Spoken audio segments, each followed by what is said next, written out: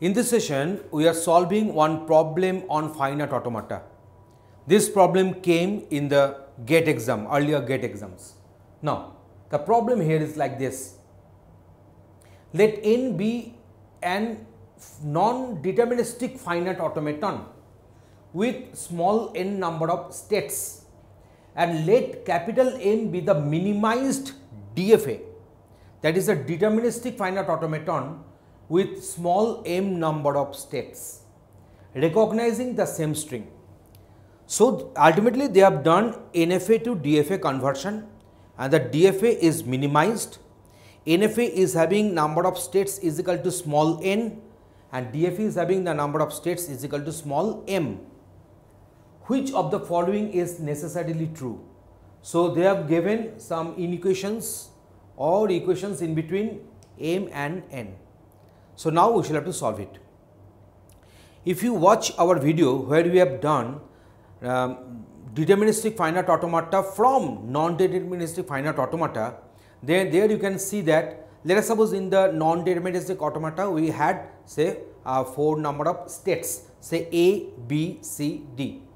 In the DFA we are having states like A, AB, AC, ABD in this way. That means this A, B, AB, BC, ACD, they are nothing but elements of the power set of A, B, C, D. And we know that for a certain set, if there are n number of elements, then in the power set, that means power set means what?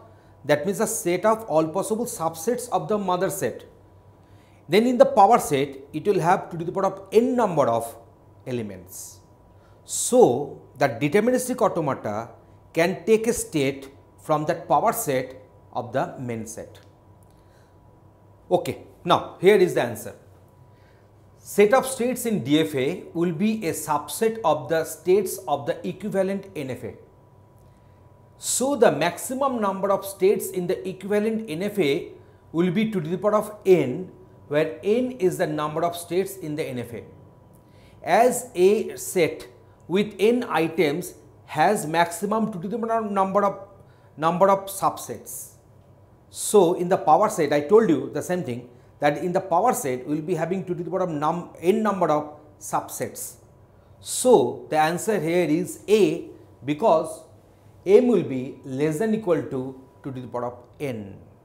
This to the power of n means the number of elements in the subset of the states, that is the n number of states of the NFA. So, that is why this inequality will be our answer, and they are not true. They are not true. You cannot ensure that always m will be equal to the power of n. It might be a special case for a certain case study, but it is not going to happen always for all possible NFAs. So, that is why my answer will be option number A. In this way, these sort of questions are to be answered. Thanks for watching this video.